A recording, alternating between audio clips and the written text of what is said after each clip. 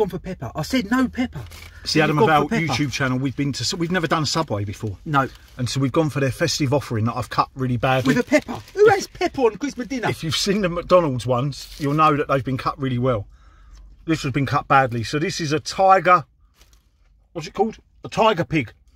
A tiger pig in blanket, was it called? Yeah, something like that. It's basically your one. It's basically a pig in blanket in a tiger roll. Let's get this. They put a bit of cheese on it. We asked for some onions and peppers just for a bit of crunch. It's not.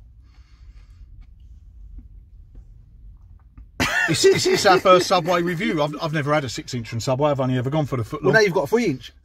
Yeah, exactly. But I haven't cut it well. This is falling apart.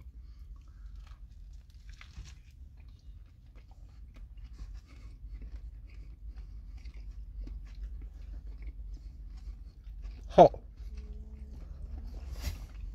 Do your stomach? My stomach making noises, even though I've had 19 things to eat before this. That sausage ain't too bad. It's all right. I'm not doing cartwheels. No. About it, to be. You know what they need? I thought they was bringing out a Christmas cracker thing and it had stuffing in it and pork and turkey and everything in a sauce. This is... It's like having basically like a sausage and a baguette in it. Yeah. A sausage and a baguette. And I'll tell you what, the staff in Subway, the one we went to anyway, there was no love. There was no love in making it, was it? He was picking up the sausage. He had gloves on, but he was picking up the sausage. He plopped it in the oven, and then he got it out and it was even hot. And then he plopped it on the bread, and then the woman picked it up on the bread and then put that in the oven. Yeah, put some cheese on it, which you can't even taste. The bread's not very tigery at all. No. You wouldn't know that's tiger bread. You wouldn't know. That's... I'm almost giving it a thumbs down. Yeah, I know. It's a nice enough sausage, but that's... There's no Christmas taste. For being a Christmas special from Subway, we do have their mince pie cookie coming up, but there's no Christmas love. There's nothing in this Christmassy. I don't think the peppers helped. Who said put pepper?